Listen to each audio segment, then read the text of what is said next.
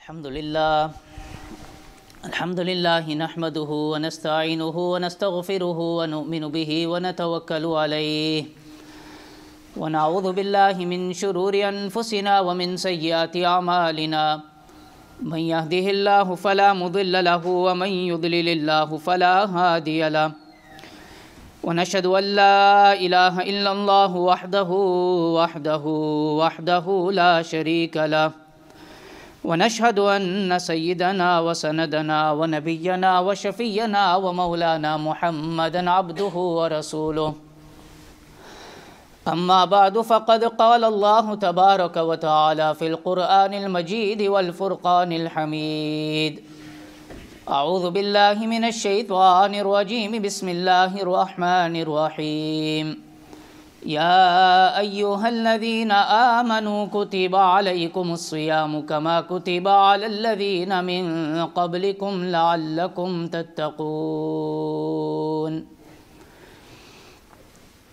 عن أبي هريرة رضي الله تعالى عنه قال قال رسول الله صلى الله عليه وسلم من لم يدع قول الزور والعمل به فليس لله حاجة أن يدع طعامه وشرابه أو كما قال عليه الصلاة والسلام صدق الله العظيم وصدق رسوله النبي الكريم ونحن على ذلك لمن الشاهدين والشاكرين والحمد لله رب العالمين رب اشرح لي صدري ويسر لي أمري واحلل عقدة من لساني يفقه قولي رب زدني علما وارزقني فهما اللهم صل على سيدنا ومولانا محمد كلما ذكره الذاكرون وكلما غفل عن ذكره الغافلون.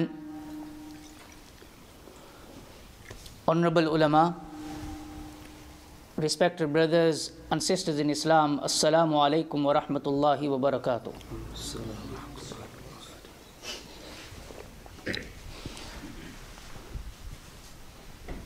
It is merely only the favor of Allah subhanahu wa ta'ala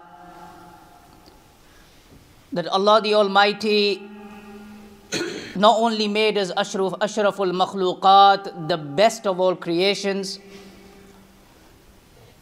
Allah subhanahu wa ta'ala went on and favored us more, and He made us believers, He made us Muslims. So from amongst all of types of creations, He made us humans, which are regarded as ashraful makhluqat, the best of creations. And then He didn't just leave it there, but He favored us more and He made us believers, He made us Muslims. Believers in Allah and believers in Muhammad sallallahu alayhi wasallam.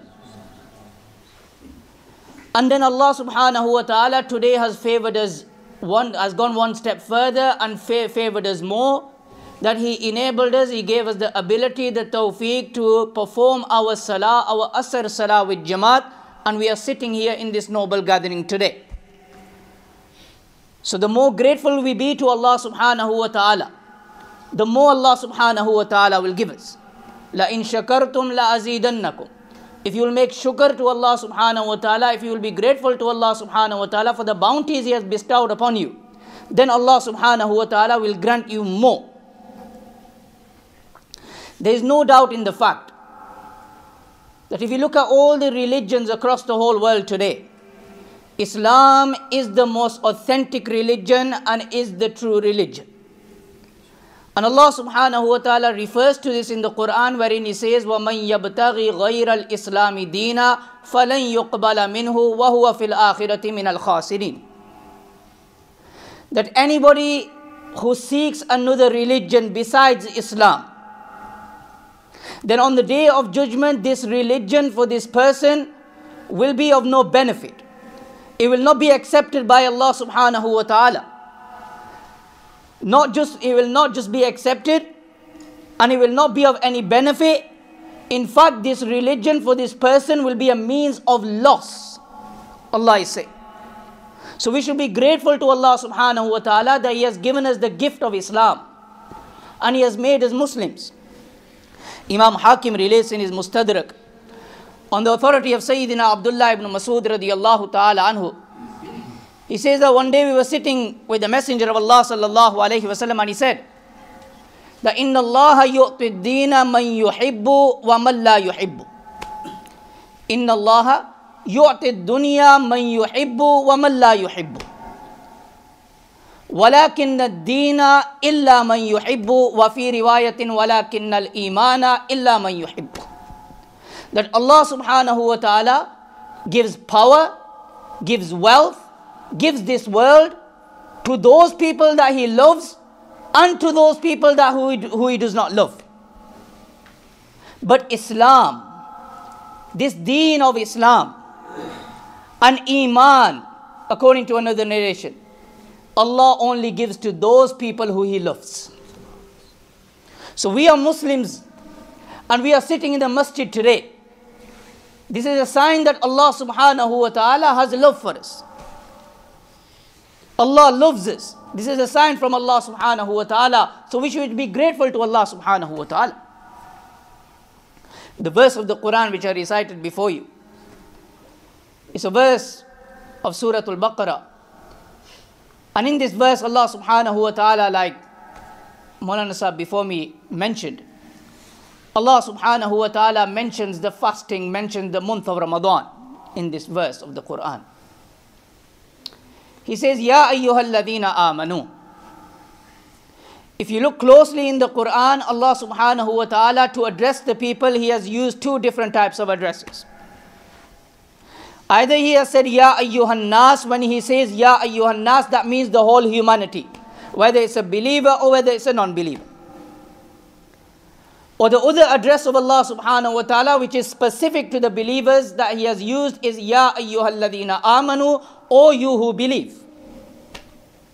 Dr. Abdul Hayy Arafi rahimahullah ta'ala, who was from amongst our pious predecessors, he was a disciple of the great Hakimul Ummah, Hazrat Maulana Ashraf Ali Thanvi rahimahullah ta'ala, who is probably the greatest scholar of the 14th century and the greatest reformer of the 14th century.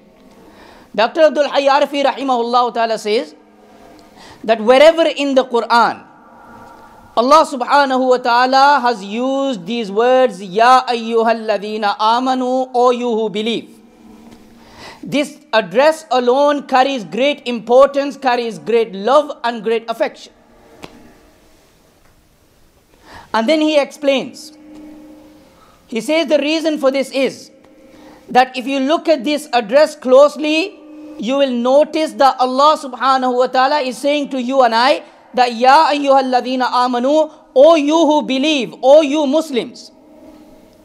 Allah is using our relationship with Him in this address. And what is our relationship with Allah? It's a relationship of belief. We believe in the oneness of Allah.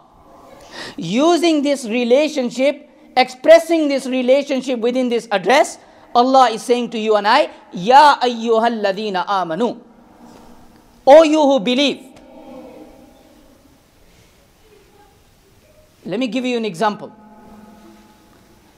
When a father, he calls his son for something, he says, Zakaria, come here, Asad, come here, Yahya, come here, Yusuf, come here. The son doesn't feel very important. He doesn't feel honored. He doesn't feel any love and affection because everybody calls him by that name. But when the father says to him, when he mentions him, he says to him, Oh my son, come here. Oh my son, come here. Listen to what I'm about to say. Or do this for me. When the father says, Oh my son, now you watch that son. His chest swells. He's so proud of himself. He feels so much love. He feels so much affection. You could see it, literally you could see his six-pack coming up. I had a talk a few months ago on Dajjal. And I was talking about, everything about Dajjal in the talk. So afterwards this youngster comes up to me and he goes to me, Sheikh, you mentioned in the physical description of Dajjal, you mentioned that Dajjal is going to be a man who is going to be really built. He's going to really have a huge body. So he goes to me, Sheikh, is he going to have a six-pack? I go to him, forget six-pack, this guy's going to have a 12-pack. So you need to go to the gym and work harder. Anyway, slightly off the topic. So when the father says to his son, oh my son, beta come here. You know, he feels so much pride. He feels so much love and affection. And he knows that what my father is about to tell me now carries great importance. Similarly, wherever Allah subhanahu wa ta'ala says, Ya ayyuhalladhina amanu, O you who believe, what Allah is about to say now carries great importance. And there is great love and affection in this address of Allah subhanahu wa ta'ala. So using this, Ya ayyuhalladhina amanu, O you who believe, Allah says, Kutiba alaykumus siyam. That I have prescribed fasting upon you. I have prescribed fasting upon you. Some of you today, you know, I've already been hearing, last few weeks I've been hearing people, you know, they're saying, Sheikh, this Ramadan is going to be a killer. You know, how many hours? Maghrib, what time is Maghrib? 9:30 Maghrib. You know, this Ramadan is going to be the toughest of all time. You know, hearing all these things. Yeah. Allah subhanahu wa ta'ala, it is because of these things. Because of this, Allah subhanahu wa ta'ala, you know, to give us comfort. Allah subhanahu wa ta'ala says, I have prescribed fasting upon you, but it's not something which is impossible. Kama kutiba ala alladhina min qablikum. Nations that came before you also fasted. Yeah. So I am not giving you a task which is impossible to do. It's possible to fast. Regardless of how many hours it is, Allah subhanahu wa ta'ala has not made us mukallaf. Allah has not ordered us to do anything which is beyond our capabilities and beyond our powers. La yukallifullahu nafsan illa wus'aha. So to give us comfort, Allah is saying that I have prescribed fasting upon you, but don't worry, people that came before you, nations that came before you, they fasted also. A nation that came before us fasted also. Fasting was incumbent upon them also. But the nature of their fasting, the timing of their fasting, the whole nature of their fasting differed from every nation. But fasting was incumbent upon them as well. Sayyidina Adam alayhi salatu wassalam, he would fast 3 days every month. Hazrat Musa alayhi salatu wasalam, when he went to the Mount of Tur to receive the Tawrat, he fasted for 40 days. Hazrat Isa alayhi salatu wasalam, in the jungle, he fasted for 40 days. Sayyidina Yahya alayhi salatu wasalam, he fasted. He made his followers fast also. So fasting was incumbent on the nation that came before us. Allah has not given us a task which is impossible. It's a possible task. Now, why do we fast? What is the objective of fasting, O Allah? So Allah subhanahu wa ta'ala says, لَعَلَّكُمْ تَتَّقُونَ. I have prescribed fasting upon you so that you may attain taqwa. You may attain taqwa. You know, a lot of people translate taqwa as God-fearing or the fear of Allah. But in reality, this is an incorrect translation of the word taqwa. The word taqwa includes many meanings. You know, unfortunately, there isn't a word in English, a comprehensive word in English to translate the word taqwa. Yes, fear of Allah is a part of taqwa, but also to avoid anything which causes the displeasure of Allah subhanahu wa ta'ala, that is included in taqwa also. To live our lives in accordance to the sunnah, to live our lives in accordance to the commandments of Allah subhanahu wa ta'ala, that is taqwa also. It includes many meanings. Sayyidina Umar bin Khattab radiyallahu ta'ala anhu, he once asked the great Abdullah bin Mas'ud radiyallahu ta'ala anhu that, "Oh Abdullah, tell me what is taqwa?"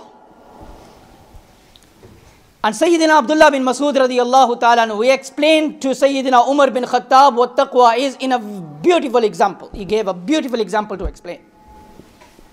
He said to him, "Oh Umar, you are walking on a path, and that path is full of thorns and it's full of pricks. How are you going to walk on that path? You will walk in such a manner On your right, on your left, there's thorns everywhere. It's a dangerous path. You will walk in such a way, saving yourself. You will walk carefully, ensuring that no prick pricks you. Ensuring that these thorns don't harm you in any way. Ensuring that anything harmful on this path does not harm you. Similarly, O Umar, we as Muslims, when we are born, this is taqwa. When we are born, from here right up till Jannah, it's full of sins. And it's full of harmful things. So we save ourselves. We live our lives in such a way that we keep saving ourselves from these sins on the right and these sins on the left, and we reach our destination. One who reaches the destination successfully is going to be successful in the hereafter. This is what taqwa is, O Umar. A beautiful example he gave, Allah. So taqwa is everything.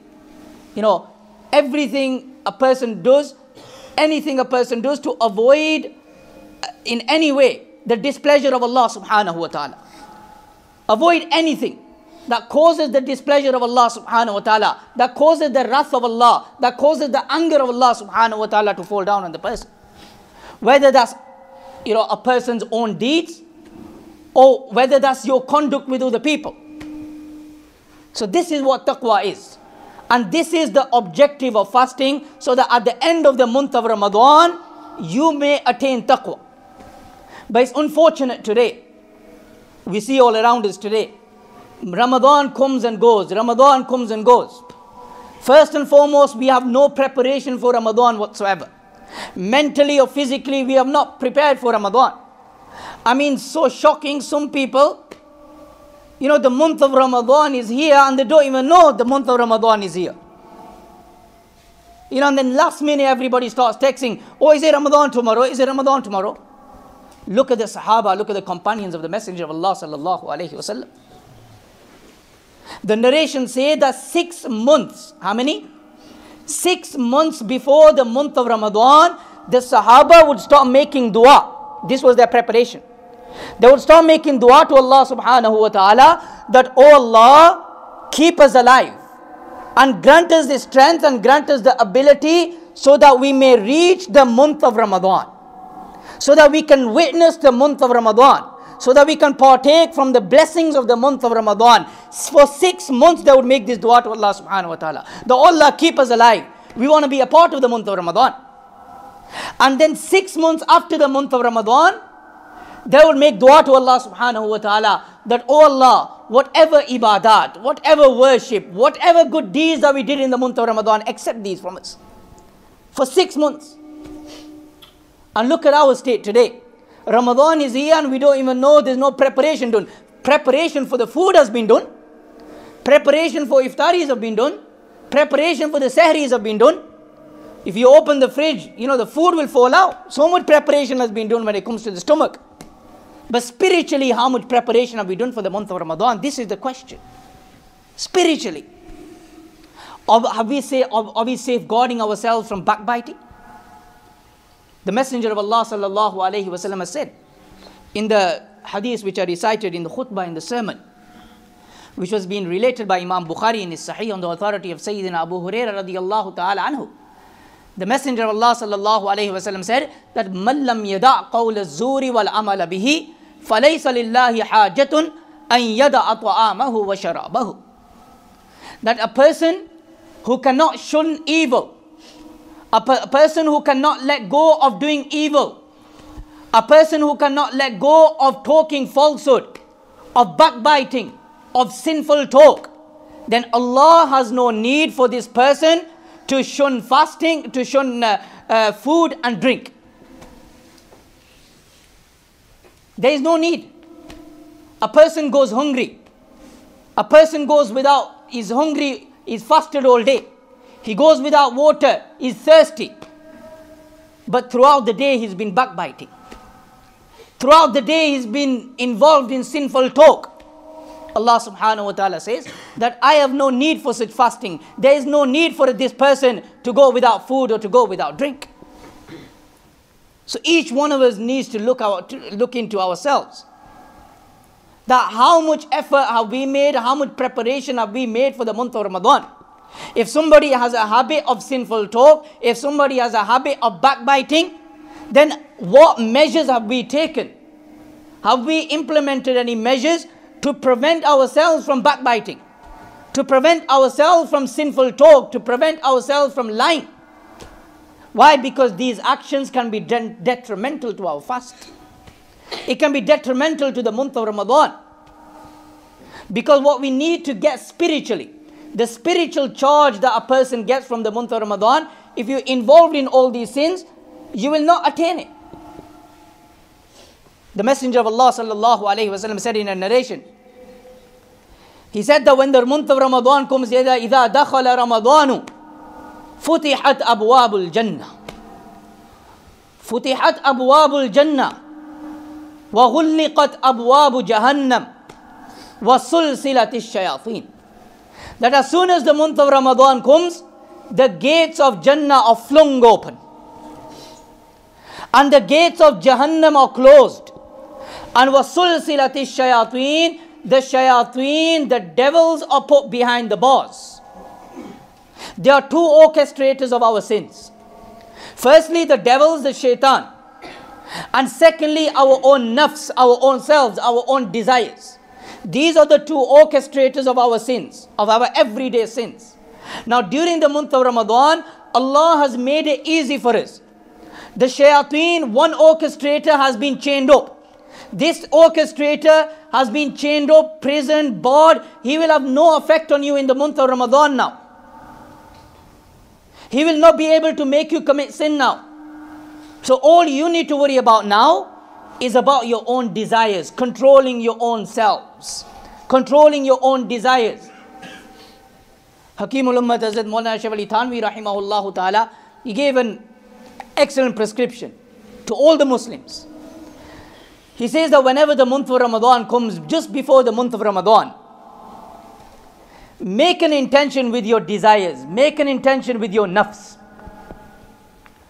That, oh my nafs, make this deal with your nafs, that, oh my nafs, that during the month of Ramadan, we're not going to commit any sins whatsoever. Any sins. He says, if you will do this, and you genuinely try this, you genuinely do amal, you genuinely practice upon this, then Allah subhanahu wa ta'ala will make it easy for you to stay away from sins during the month of Ramadan. And this amal alone, this practice alone will have so much blessings, that if you stay away from sins during the month of Ramadan, then you will feel its effects throughout the 11 months to come. So it will be easy for you to stay away from sins during the next 11 months also. During the next 11 months,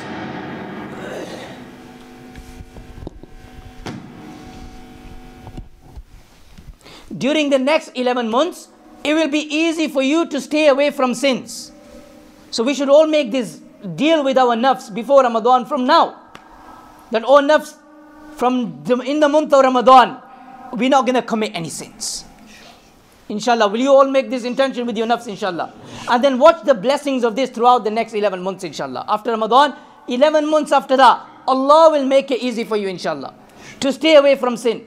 Allah will make the controlling your nafs easy for you. Allah will make it easy for you when the shaitans are unleashed. Allah will make it easy for you to stay away from sin. So we should all make this intention, inshallah. The blessings of the month of Ramadan, there's very less time, but the blessings of the month of Ramadan, as you've heard from your scholars, as you've heard from the ulama, Allah subhanahu wa ta'ala says in the Quran himself, in this same chapter, on this same page, in fact, mashallah, the beautiful recitation by the student, alhamdulillah, Allah subhanahu wa ta'ala says, Shahru Ramadan alladhi unzila fihi al-Quran. That Ramadan is a month wherein the Quran was revealed. Not just the Quran, but if you study the books of tafsir, the books on the commentaries of the Quran, you will come to know that every book of Allah was revealed during the month of Ramadan. On the first of Ramadan, scriptures upon Sayyidina Ibrahim alayhi salatu wasalam were revealed. On the 6th of Ramadan, the Tawrat was revealed upon Sayyidina Musa alayhi salatu wasalam. On the 12th of Ramadan, The Zabur was revealed upon Sayyidina Dawood alayhi salatu wassalam. On the 18th of Ramadan, the Injil, the Bible, was revealed upon Sayyidina Isa alayhi salatu wassalam. And then according to one narration, on the 24th of Ramadan, and according to another narration, on the 27th of Ramadan, Allah subhanahu wa ta'ala revealed the Quran, sent the Quran from the Lawh-e-Mahfuz, from the preserved tablet up to the first sky. And then from here, as time required, as it was the demand, over a period of 23 years, Sayyidina Jibreel alayhi salatu wasalam would come down with some verses of the Quran. In fact, at times with the whole chapters of the Quran upon Sayyidina Muhammad sallallahu alayhi wasallam. So all the books of Allah were revealed during the month of Ramadan. This is why Mujaddid al-Fisani rahimahullah ta'ala says that the month of Ramadan has a very special connection with the word of Allah.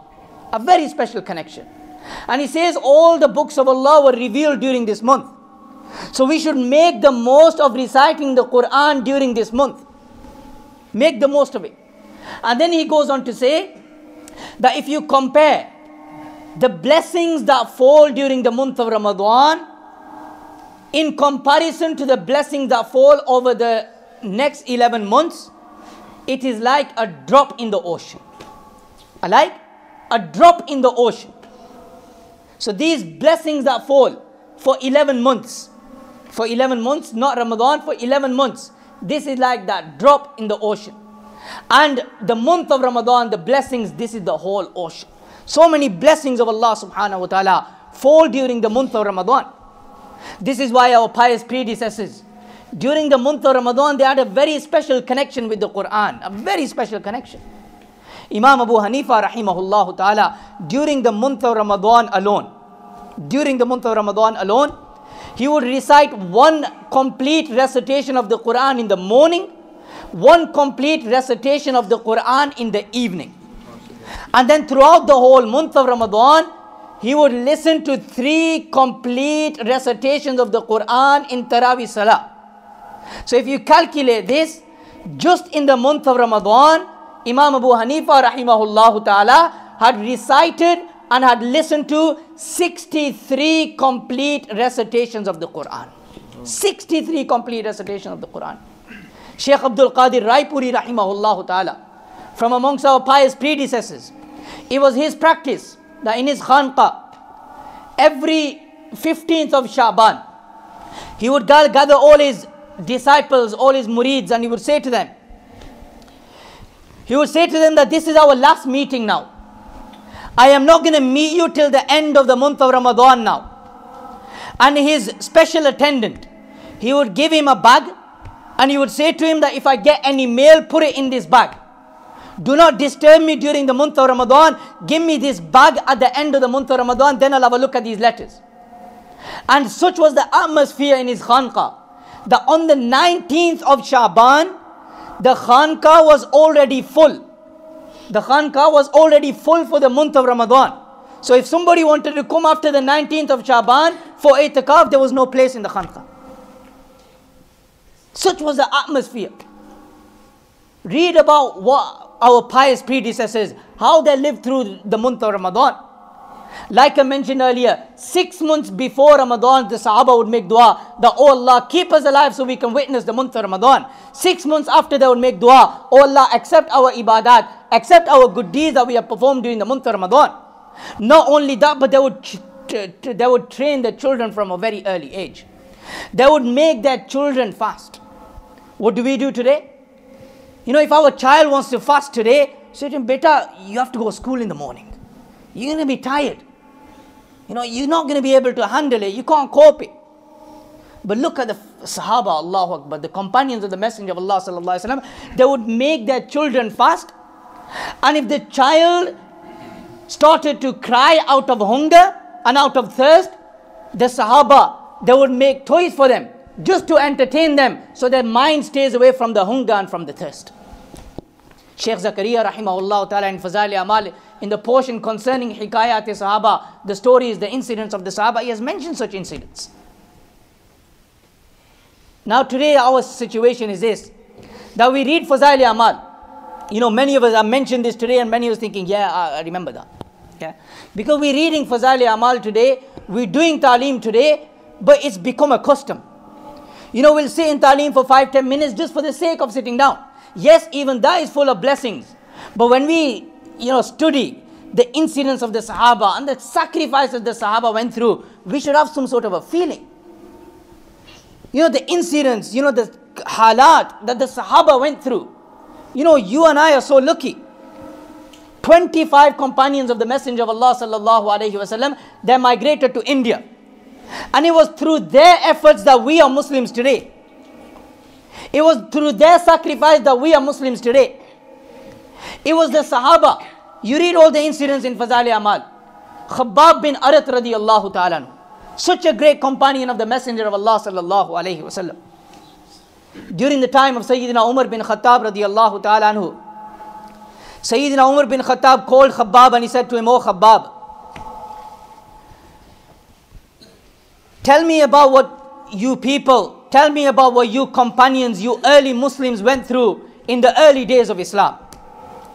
Khabbab bin Arat radiyallahu ta'ala said, "Oh Umar, this is how we were tortured." And then he mentioned some of the incidents that he went through. The torturing, the way the Quraysh tortured, the way the non-believers tortured Khabbab bin Arat radiyallahu ta'ala anhu. He mentioned this to Umar bin Khattab radiyallahu ta'ala anhu. Sayyidina Umar bin Khattab radiyallahu ta'ala anhu said that, "Oh Khabbab, let me see your back." And why did he want to see the back of Khabbab bin Arat radiyallahu ta'ala anhu? Because Khabbab had accepted Islam. He had said, "La ilaha illallah Muhammadur Rasulullah." And because of this he was tortured. How was he tortured?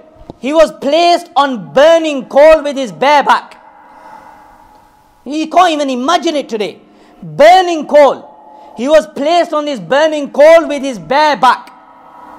And the only thing that was there to extinguish that fire and that coal was the pus and the blood that would come out from his back. And then a man would come and he would place his foot on the chest of Khabbab so that he couldn't move. Sayyidina Umar bin Khattab said, "Oh Khabbab, let me see your back. I want to see these signs of persecution on your back."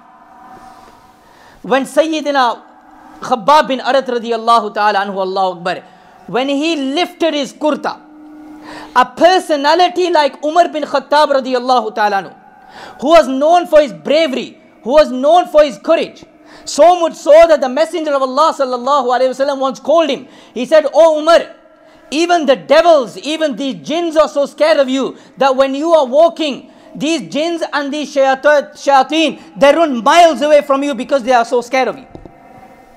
The day Umar bin Khattab radiyallahu ta'ala accepted Islam, that day Sayyidina Jibreel alayhi salatu wasalam, he came down from the heavens and he said, "Ya Muhammad, laqad istabshara ahlus sama'i bi islami Umar." That, "Oh Muhammad sallallahu alayhi wasallam, today even the angels in the heavens are celebrating because Umar bin Khattab has accepted Islam."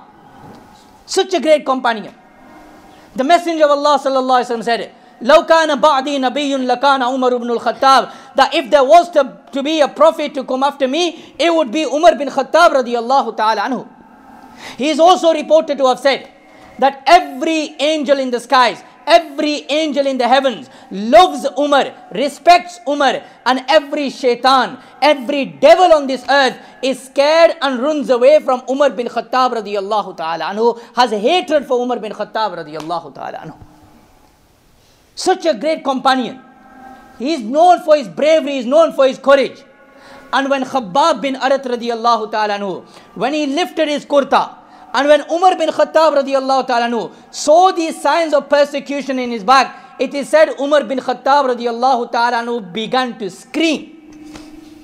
He couldn't take it. These are the sacrifices the Sahaba went through. Ammar bin Yasir, whole family is tortured. Whole family. His father Yasir accepts Islam. Abdullah, his brother, accepts Islam. Ammar accepts Islam. The mother, Sumayya radiyallahu ta'ala anha, she accepts Islam also. Whole family accepted Islam. Abu Jahl couldn't take it. He went to their house at night time with a group. He took all four of them from their home took them to the desert, chained them down in the desert, and began torturing them, Huge rocks were placed on their chests, on their bodies, so that they couldn't move. And in that sweltering heat, Allah Akbar, you can't even imagine it. The ones who have been to Hajj, the ones who have been to Umrah, you'll know. In the midday, that sweltering heat, you can't walk in it, let alone stand in it, or let alone be tied down into the desert.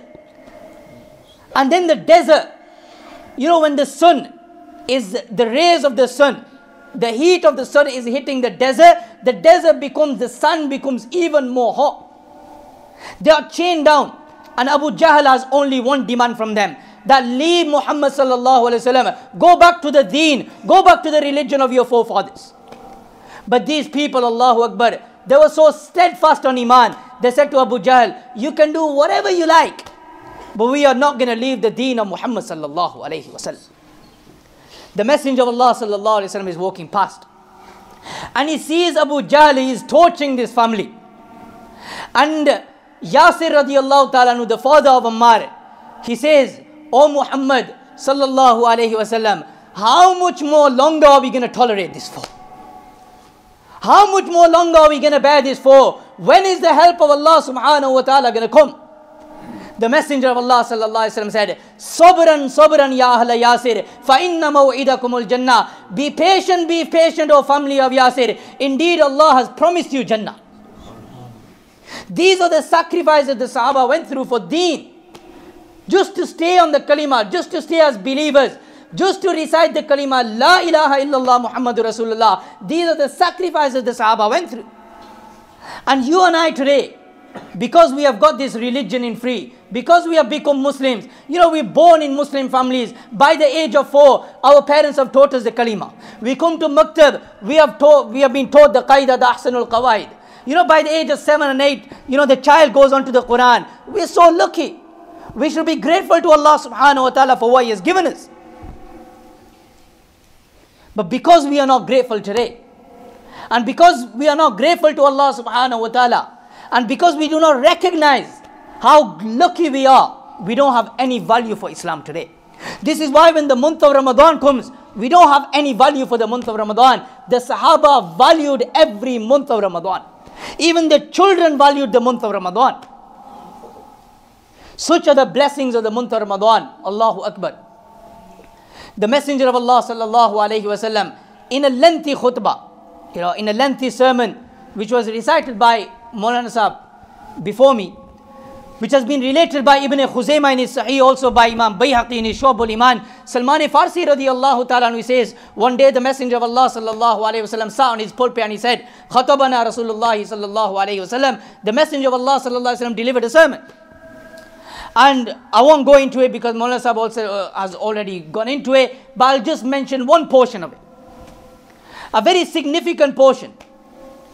We're living in a day today, we're living at a time today, where, if there's a sale, if Debenhams have got a sale on, or if Next have got a 75% sale on, we'll queue up from before Fajr time to get in at 9 o'clock.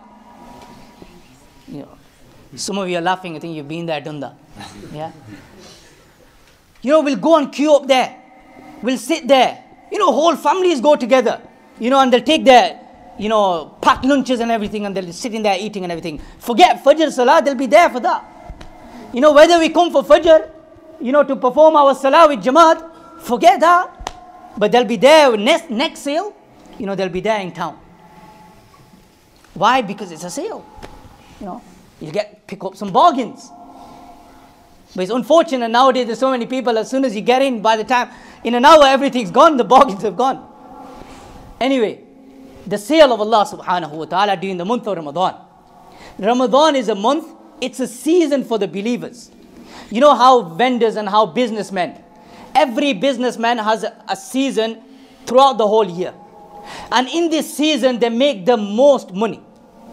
And if you look into their businesses, and if you look into their, their daily lives, you will come to know that their effort throughout the whole year is geared towards this one season.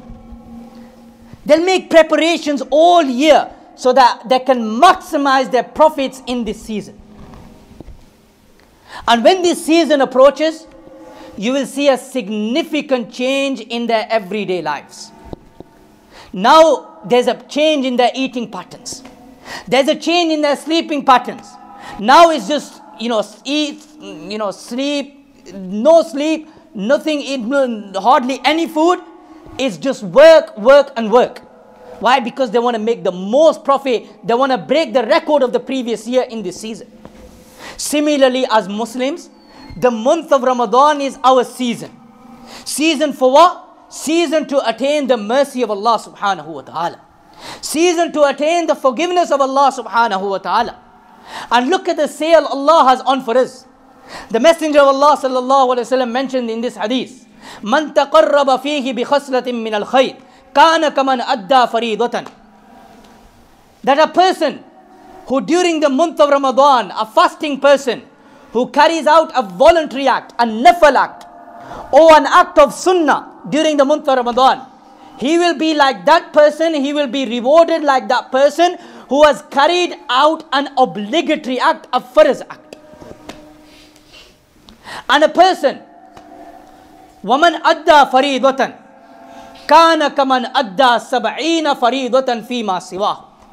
And that person who carries out one obligatory act during the month of Ramadan, he comes and performs his Zohar, which is obligatory. He comes and performs his Fajr, which is obligatory. Anybody who performs an obligatory act during the month of Ramadan, he will be rewarded as if he has performed 70 obligatory acts. 70% of sale by Allah subhanahu wa ta'ala. But do we come running for this to the masjid? No, we don't. But if there's a 75% sale or 70% sale in Next or Debenhams, we're there. Look at the sale of Allah subhanahu wa ta'ala. So make the most of this. Profit from the month of Ramadan. Profit from the month of Ramadan. Value this month of Ramadan as if it's your last Ramadan. Make preparations for the month of Ramadan. And start a clean slate. As soon as Ramadan comes, repent to Allah subhanahu wa ta'ala. That, oh Allah subhanahu wa ta'ala, I am a sinner. From top to bottom I am full of sins. My whole life is full of sins. Oh Allah, forgive me. The common problem amongst our youngsters today, they think that Allah subhanahu wa ta'ala will not forgive them for whatever they have done. I've spoken to many youngsters. Alcoholics and druggies. And when you speak to them, their hearts begin to soften. But they always say one thing, which is a weapon of shaitan, because shaitan has attacked them. They say, Maulana Sahib, look, we are ready to change our lives, but we have drunk so much through our lives. We have been on drugs. We have committed zina, fornication, adultery. How is Allah ever going to forgive us? How is Allah ever going to forgive us? Allah subhanahu wa ta'ala himself says, La taqnatu min rahmatillah. The mercy of Allah knows no bounds. The mercy of Allah knows no bounds. There was a companion of the Messenger of Allah sallallahu alayhi wa sallam. It's an incident related by Abu Ya'la in his Musnad. He says that this companion, whose name was Ma'iz bin Malik radiyallahu ta'ala anhu, he came to the Messenger of Allah sallallahu alayhi wa sallam and he says, O Messenger of Allah, I have committed zina. I have committed fornication. Messenger of Allah sallallahu alayhi wa sallam hears this and he turns his face away from him. So he says here again, Ya Rasulullah, O Messenger of Allah, I have committed zina. Again the Messenger of Allah sallallahu alayhi wa sallam turns his face away. He says it the third time. Messenger of Allah sallallahu alaihi wasallam turns his face away. Then the fourth time, Messenger of Allah sallallahu alaihi wasallam again turns his face away from him. When he said it the fifth time, the Messenger of Allah sallallahu alaihi wasallam said, Azanita? That, oh Ma'iz, have you really committed adultery?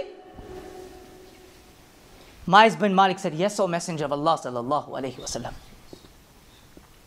You and I know that the punishment for a person who commits zina is, come on, test time. A person who commits zina, what's the punishment? Stoned to death. A person who commits zina is stoned to death. But the Messenger of Allah sallallahu alayhi wasallam, he has been sent as وَمَا أَرْسَلْنَاكَ إِلَّا رَحْمَةً لِلْعَالَمِينَ, as a mercy for mankind. This is what he was sent for. He didn't just order that Ma'is bin Malik be punished for his sin, but he wanted more clarification from Ma'is. Because if he had ordered that Ma'is bin Malik be stoned to death, what if it later on it had been revealed that he didn't actually commit zina? He didn't actually commit the full act. Then what? So the Messenger of Allah sallallahu alaihi wasallam said to him, "O Ma'is, hal tadri ma zina?" That, "O Ma'is, do you know what zina is?" Ma'is bin Malik said, "Yes, O Messenger of Allah, I have done with her illegally what a husband legally does with his wife." The Messenger of Allah sallallahu alaihi wasallam was still not satisfied. He asked for further clarification. "O Ma'is, did you go into her? Did you go into her just like how the rope goes into the well, and just how like that stick goes into the surma dani, into that surma pot?" He says, "Yes, O Messenger of Allah sallallahu alaihi wasallam, this is what happened." So the Messenger of Allah sallallahu alaihi wasallam, he orders that Ma'is bin Malik be stoned to death. He is taken away by the companions.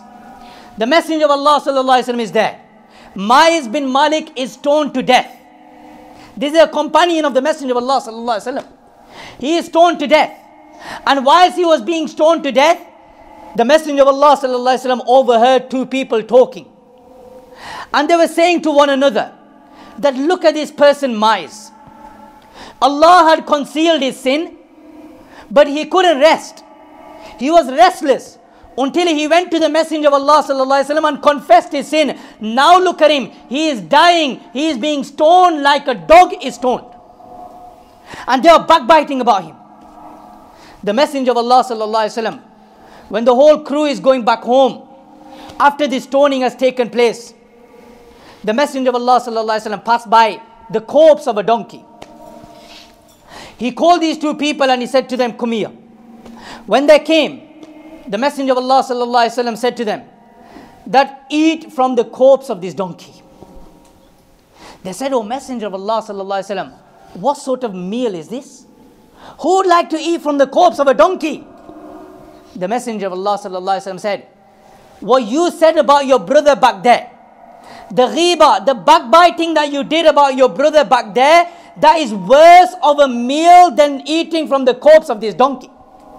And then the Messenger of Allah sallallahu alaihi wasallam, in relation to Ma'is bin Malik, he said that, "Walladhi nafsi biyadihi innahu al-an lafi anharil jannati yanghamisu fiha." I swear by that being in whose hands lies my life, I am looking at Ma'is. I can see Ma'is bin Malik at this moment in time. He is swimming in the rivers of Jannah. He is swimming in the rivers of paradise.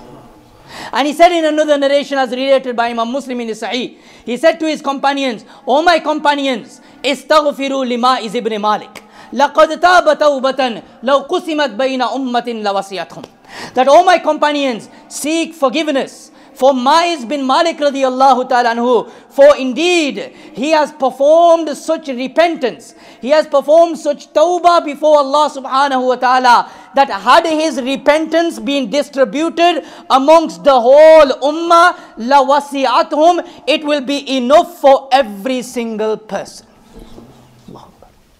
So the forgiveness of Allah subhanahu wa ta'ala, the mercy of Allah subhanahu wa ta'ala, it knows no bounds. Imam Tirmidhi relates in his Sunan on the authority of Sayyidina Anas ibn Malik radiyallahu ta'ala anhu, a hadith qudsi. قال الله صلى الله عليه وسلم قال رسول الله صلى الله عليه وسلم قال الله عز وجل. The Messenger of Allah صلى الله عليه وسلم said that Allah subhanahu wa ta'ala has said, "Yabna Adam, innaka ma da'awtani wa rajawtani ghafartu laka ala ma kana minka wala ubali." That, "O son of Adam, so long as you turn to me, so long as you have hope in me, then I will forgive you for whatever you have done and I will not mind." Yabna Adam, law balagat dhunubuka anana sama thumma astaghfartani ghafartu laka wala ubali. O son of Adam, if you were to come to me with and your sins were to reach the clouds in the sky, you were to commit so many sins that they were to reach the clouds in the sky, then I will forgive you for whatever you have done and I will not mind.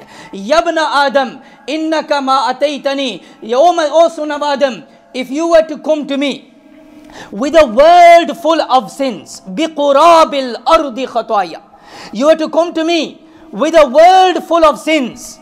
Condition is that you didn't commit shirk. Condition is that you didn't ascribe any partners to me. Allah subhanahu wa ta'ala says, then I will grant you a world full of forgiveness.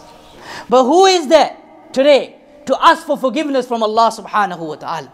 Start from a clean slate. Before Ramadan, ask for forgiveness from Allah subhanahu wa ta'ala. Sincere repentance from Allah subhanahu wa ta'ala. That, oh Allah, forgive me. And oh Allah, give me the strength to stay on the straight path. Give me istiqamah on deen. When the shaitan, Iblis, when he was shown the red card from the heavenly kingdom, he said to Allah subhanahu wa ta'ala that, oh Allah, I swear by your honor and I swear by your majesty, as long as this son of Adam is alive, I will keep leading him astray. I will do everything in my power to lead every single human being astray. And Allah subhanahu wa ta'ala said to him that, oh Iblis, I swear by my honor, I swear by my majesty, that until this son of Adam keeps asking for forgiveness from me, I will forgive him. I will forgive. I will forgive his sins. So repent from Allah subhanahu wa ta'ala. Ask for forgiveness from Allah subhanahu wa ta'ala. And make a resolution of changing your lives.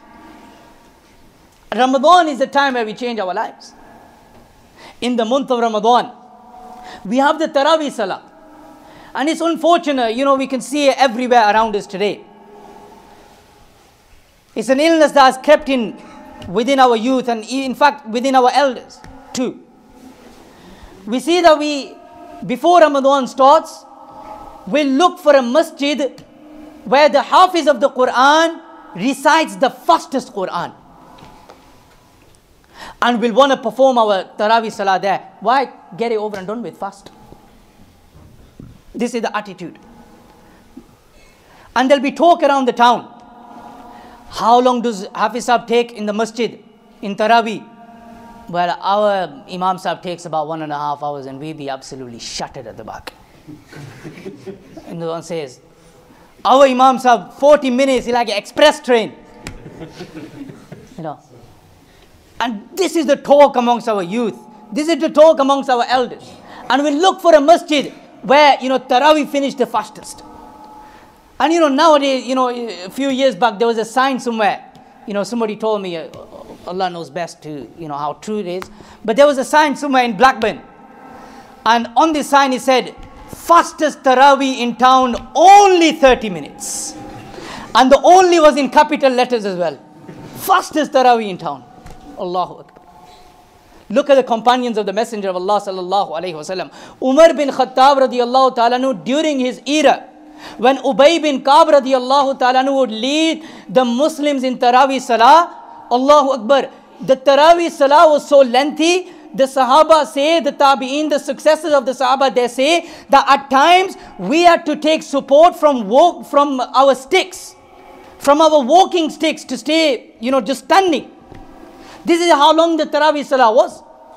At the time of Sayyidina Usman ibn Affan radiyallahu ta'ala anhu, the Taraweehs were so long again, they needed sticks for support because the Taraweehs were so long. And then the companions, the Tabi'een say that the Taraweeh Salah would finish, so close to the time of Sahri end, so close to the time of Fajr Salah, that as soon as Taraweeh finished, there was only little bit of time left. So we used to order our servants to bring the food quickly. Why if Sahri ends? Such little time left between Sahri and Fajr. Suwaid bin Ghafala, rahimahullah ta'ala, he was a tabi'i. He had met the Sahaba. He was a successor to the Sahaba. He came to Medina. He came to reside in Medina the day the Messenger of Allah sallallahu alayhi wasallam left this world. Suwaid bin Ghafala, he reached the age of 120, the ripe old age of 120. Even at this age of 120, he would lead the people in Tarawih Salah himself. He would lead the people in Tarawih Salah. And in each rakat, he would recite 30 verses of the Quran. How many verses? 30 verses of the Quran. And if you calculate that by 20 rakats, it's approximately 3 chapters, 3 paras of the Quran at the age of 120. Abu Raj'a Utaridi rahimahullah ta'ala, another tabi'i, he also reached the age of 120. He himself says, he says that I was so frail and I was so weak that people would have to carry me from my home to the masjid and back. Even in that state, he would lead the people in Tarawih Salah. Even in that state. Allahu Akbar. Why? Because these people had a feel of the Quran. These people, when the Quran was recited on them, when the Quran was recited, they would buzz of the Quran. The Quran was their ecstasy. Every verse of the Quran, and Allah subhanahu wa ta'ala speaks about the believers in the Quran. He says, إِنَّمَا الْمُؤْمِنُونَ الَّذِينَ إِذَا ذُكِرَ اللَّهُ وَجِلَتْ قُلُوبُهُمْ وَإِذَا تُلِيَتْ عَلَيْهِمْ آيَاتُهُ زَادَتْهُمْ إِيمَانًا. The who are the believers? The believers are those people that when Allah's name is mentioned before them, their hearts tremble. Today Allah's name is mentioned before us, and what happens to us? It doesn't have any effect on us. And I swear by Allah subhanahu wa ta'ala, saying Allah once, saying Allah just once is better than the world and whatever it contains. Whatever it contains.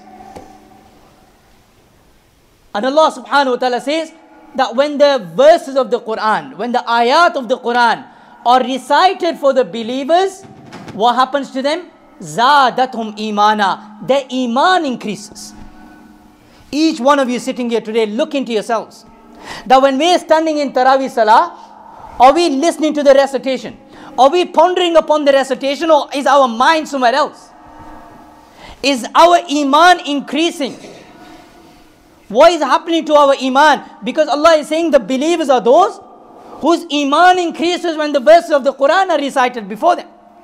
Is our iman increasing? Or our dreams increasing in Tarawih? What's happening to us? So respected brothers and elders, take this Ramadan as if it's your last Ramadan. Value this Ramadan and profit from this Ramadan as if it's your last Ramadan. And I pray to Allah subhanahu wa ta'ala that Allah grants us this ability and Allah grants us this tawfiq that we can fully take benefit of the month of Ramadan. And we can make use of the month of Ramadan. Ask for forgiveness from Allah subhanahu wa ta'ala. Make a habit of recitation of the Quran. The Messenger of Allah sallallahu alayhi wa sallam, the month of Ramadan, when the month of Ramadan comes, a lot of us, sometimes me included as well, a lot of us get in this, we get this josh in us, we'll go on this high and we'll pick up the Quran and we'll recite 2 paras and then the next day is nothing. The Messenger of Allah sallallahu alaihi wasallam said, "Ahabbul a'mali ilallahi adwamuha wa in qalla." That the most beloved act in the sight of Allah subhanahu wa ta'ala is the act which is done consistently, even though it's less. It's done consistently. No, you don't just recite 2 paras on the first of Ramadan and then nothing after that. But make a habit that every day, whatever you can recite easily of the Quran, if you can recite 2 pages easily, if you can recite 5 pages easily, if you can recite 1 para easily, then recite that 1 para, but keep it consistent throughout the month of Ramadan. And those that do not know how to recite the Quran, make an intention and make a resolution that during the month of Ramadan, we are going to correct and we are going to learn how to recite the Quran. There are people today, pensioners today, they're going to evening classes to improve their English speaking skills. English speaking skills. I mean, what do you need English speaking skills at this age for? But they need it. And this is the Quran, the book of all books. Allahu Akbar. The book of all books. There is no other book on this planet. There is no other book on this planet that you can look at and you will be rewarded. You recite and you will be rewarded. You listen to and you will be rewarded. You respect, you honor, you cherish and you will be rewarded, except for the Quran. This is our book. So learn how to, those that don't know how to recite the Quran, make an intention and make a resolution. Alhamdulillah, you have young scholars here today. Alhamdulillah. And I was so happy to see these young scholars, alhamdulillah. And they're on the same level as you. You know, they're on the same understanding as you. And you will come to them. They will provide you with a good atmosphere, with a loving atmosphere. And they will teach you within this atmosphere. Insha'Allah. So there's nothing to be shy of. You know that I'm over age now. You know, I'm over 20 now, I'm over 30 now, you know, I don't want to make any, you know, I'm going to go in the class and, you know, it's going to be embarrassing for me. What are people going to think that, look at him, you know, he's come now to recite the Quran. What was he doing, you know, when he was 12 or 13? It's not like that. Look at the Sahaba, Allahu Akbar. The Sahaba, look how they memorized the Quran. You know, nowadays we have people in 2 years, 3 years, they become Hafiz of the Quran. With the Sahaba, it wasn't like that. What would the Sahaba do? The Sahaba would take one verse of the Quran at a time. And that one verse of the Quran, firstly they would memorize it. They would master it. They would recite it with tajweed, with the correct pronunciation. They would master its recitation. Then they would delve into the meaning of that verse. The inner meaning of that verse, the tafsir, the commentary of that verse. They would acquire that knowledge. Then they would practice on that verse. And then they would preach that verse to other people. Only then would they go on to another verse of the Quran. This is why it took Abdullah ibn Umar radiyallahu ta'ala anhuma 12 years just to memorize Surah Al-Baqarah. How many years? 12 years just to memorize Surah Baqarah, which is obviously the longest surah of the Quran, but it took him 12 years. And when he completed, you know, the Surah Al-Baqarah, Sayyidina Umar bin Khattab radiyallahu ta'ala anhu, he gave a huge feast to all the people. You know, goats were slaughtered and people gathered around and they had a dawat, they had a party because Umar, Sayyidina Abdullah bin Umar radiyallahu, his son, Umar bin Khattab's son, had finished the completion of Surah Al-Baqarah. So we should make an effort to come to the masjid and to rectify our Quran and to learn our Quran. Don't look at your age. Don't look at your age, what your age is. Inshallah, come and make an intention. Allah subhanahu wa ta'ala will make it easy. Inshallah. So I conclude on this. May Allah subhanahu wa ta'ala grant me the ability to understand what has been said, to act according to what has been said. And may Allah subhanahu wa ta'ala grant all you brothers the understanding and the ability and the tawfiq to act according to what has been said. Wa akhiru da'wana anil hamdulillah. You cannot worship until you love. You cannot love until you feel. You cannot feel until you understand. You can understand until you learn. You cannot learn until you have been found. Can't be found until you seek. You will not seek nor find.